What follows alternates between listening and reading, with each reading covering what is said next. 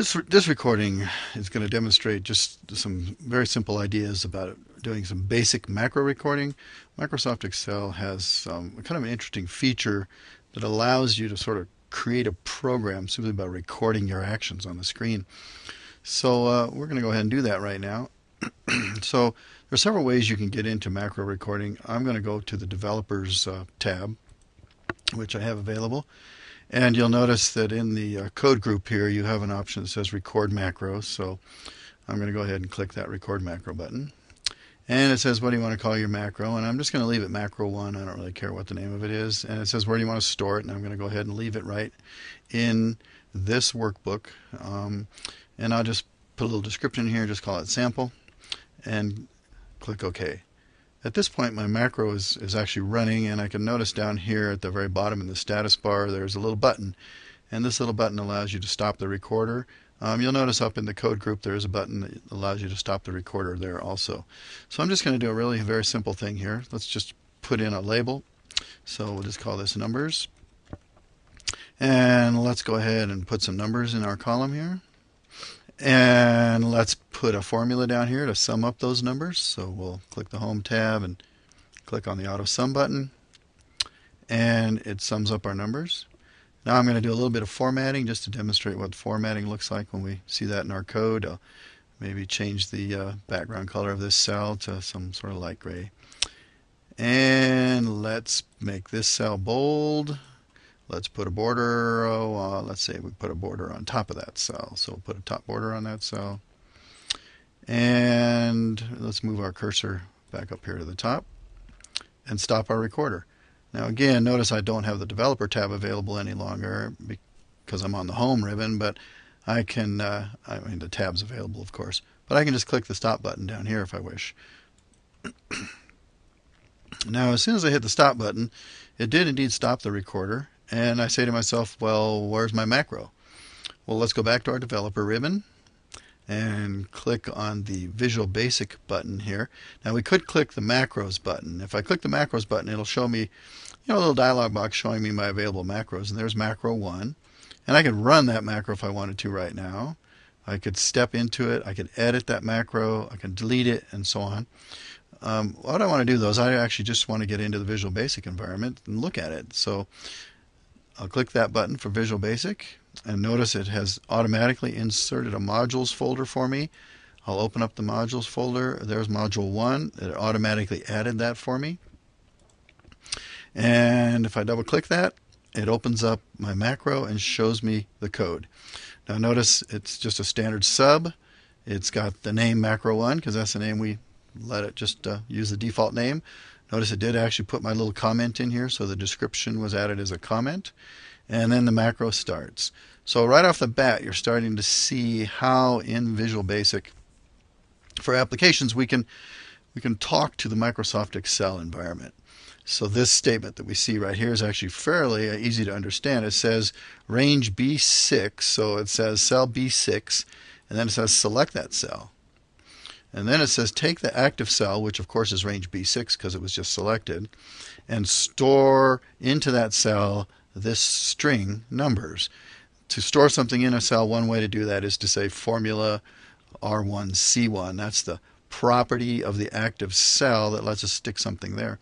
The next thing it does then, of course, is it selects cell B7, stores the number 23, and then it just goes on down and doing exactly what I typed on the screen, storing all those values into those cells. Finally, notice this one down here is a little bit more interesting, but again, it's pretty easy to understand. It says what we're going to store in this cell this time is the sum formula. Now, this particular sum formula looks a little foreign to most of you because it's using the row column notation rather than the ABC notation that's most common to people using Microsoft Excel.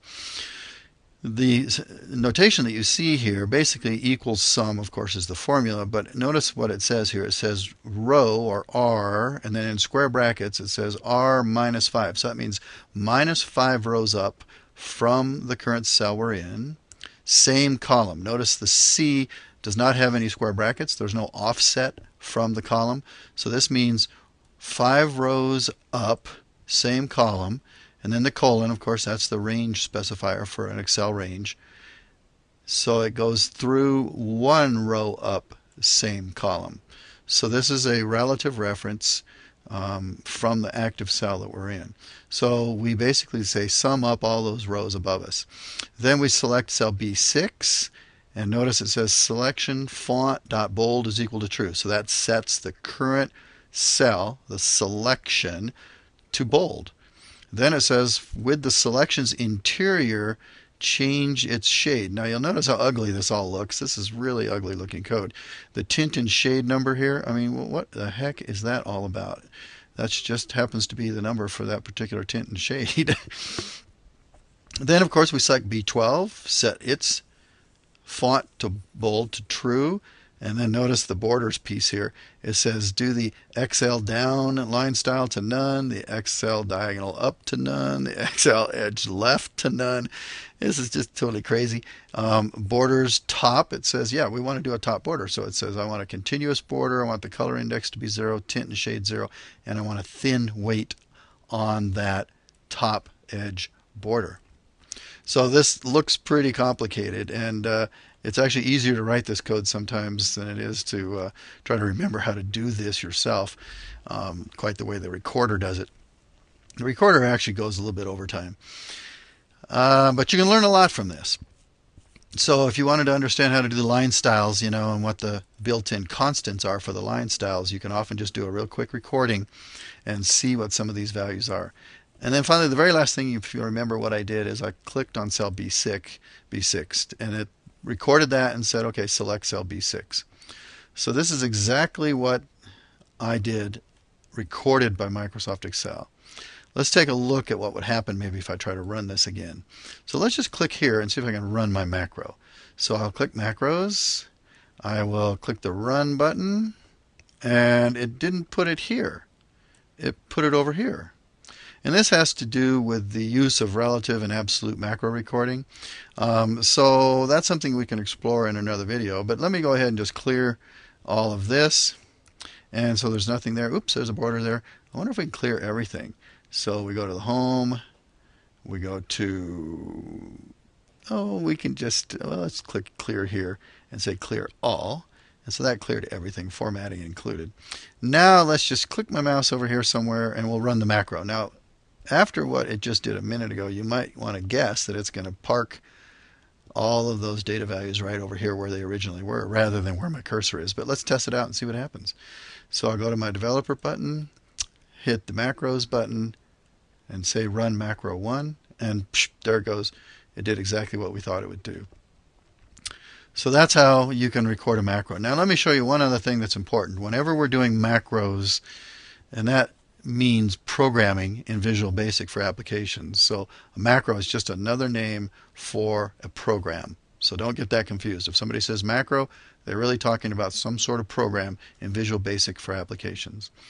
So whenever you do a macro or a program in Visual Basic in Excel, when you save this sheet, you need to save the sheet properly. So I'm going to go ahead and hit the save button here. And I'm going to call this just first macro. Now, a very important thing when you're saving a macro, of course, is you type in your name, but you'll notice that the file type is a Microsoft Excel workbook, an XLSX in this case. Well, if I just save it right now with this file type, I'm going to lose my macro because Microsoft Excel has a separate file format for saving Excel documents that contain macros. So let's pop this menu down, or up as the case may be, and you'll notice in this case then I've got all these different options, but the second one you see in my list here is the Excel macro enabled workbook, the XLSM. So I'll choose that option. So now it's macro enabled. That's what we want, or we lose our macro. So I'm going to go ahead and just save this, and now it's saved. Now there's one other issue here before we run out of time. If I close this workbook and I reopen this workbook because I want to maybe do something more with that. So that was called first macro. Let's go find that first macro. And there's my macro enabled workbook. It's got a slightly different icon. And I click OK or open. Immediately it's going to warn me that it's got a macro, and you need to tell it it's got a macro and you want to use that macro, so you click the enable macros button. Sometimes you'll get a prompt right up here above the column heading, and you can click that button.